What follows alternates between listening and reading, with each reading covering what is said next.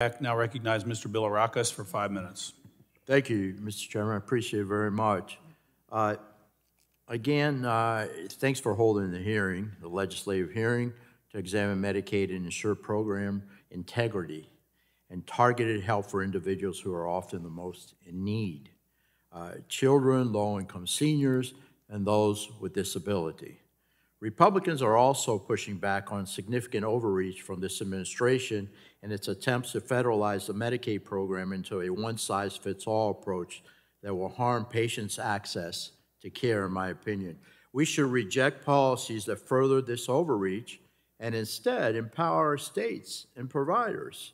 That's why I'm in support of Representative Kamek's H.R. 8114 legislation that prevents CMS from finalizing its 80-20 rule. That would be catastrophic for Americans that rely on long-term services, especially now, and supports an increase the shortage of workers we already have. So we've got to be careful. The staffing issue is a real problem, particularly in the state of Florida. Among our other proposals are common sense bipartisan solutions such as Representative Miller Meeks' H.R. 8111 that ensures streamlined updates of Medicaid beneficiaries' address information, and Chair Rogers' H.R. 8106, which allows states to provide home and community-based service options for those that don't meet an institutional level of care. Vital quality of care. Quality of life is so very important for our seniors, as well as my bill, H.R. 8084, the Leveraging Integrity and Verification of Eligibility for Beneficiaries Act. This bipartisan bill I lead with Representative Craig will address concerns that many states repeatedly have made improper capitation payments to managed care organizations after enrollees had died. So this is a real issue, folks. This is a no-brainer policy, in my opinion, and yet it's a serious issue, very serious issue, since we know there's also a lot of fraud that can and does occur. Mr. Tsai, I wanted to thank you for your recent state Medicaid director letter sent last week that addresses these concerns with deceased beneficiaries remaining enrolled in the Medicaid program. As you know, this was also a subject of the oversight hearing in this committee a few weeks ago as well. In the letter, you noted that the identification that a beneficiary is deceased should be considered as a, and I'll quote, potential change in circumstance, and that states must conduct a redetermination of eligibility. About how long would that redetermination process take for a state to confirm that someone is in fact deceased? Well, thanks for that question, and thanks for your focus on that topic and program integrity. I want to just start by saying we agree very much.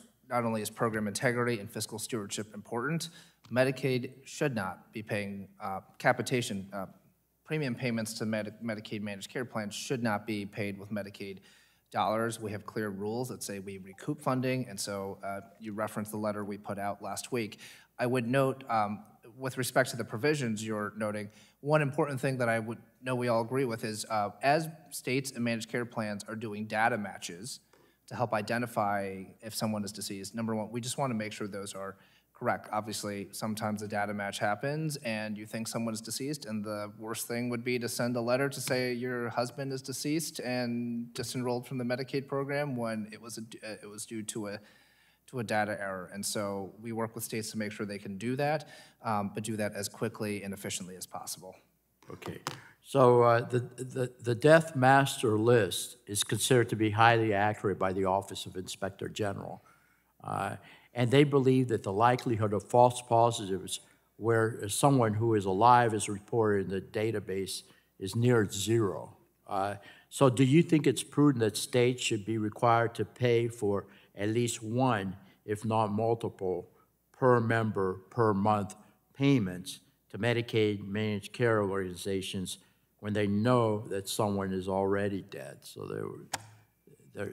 yeah, if you could answer that question, I'd appreciate that. Sure, and as I noted, we agree that not only is fiscal integrity important, as I said, Medicaid capitation payment should not be paid out for that. And states have a strong incentive to do this as quickly as possible because they know if we audit, if we identify, or OIG or GAO audit, we go recoup that funding from the states, and so they are on the hook.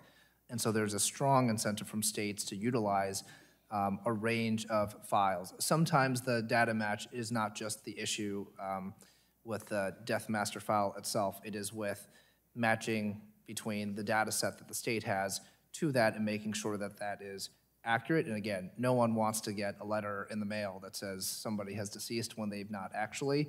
And so there are pieces there, but we ask states to do that as quickly and efficiently as possible. Very good. Thank you. I yield back, Mr. Chairman. Gentleman yields back. Recognize Ms. Pentagon for 5 minutes. Thank you, Mr. Chairman. Thank you, Director Sy, for your work and for being here today. I want to echo that Medicaid serves as a vital safety net that provides essential health care coverage to millions of low-income Americans, including about 12 million Californians, where my district is. We have seen over 20 million people been disenrolled from Medicaid after the continuous coverage requirements expired a year ago, and many of those were disenrolled for procedures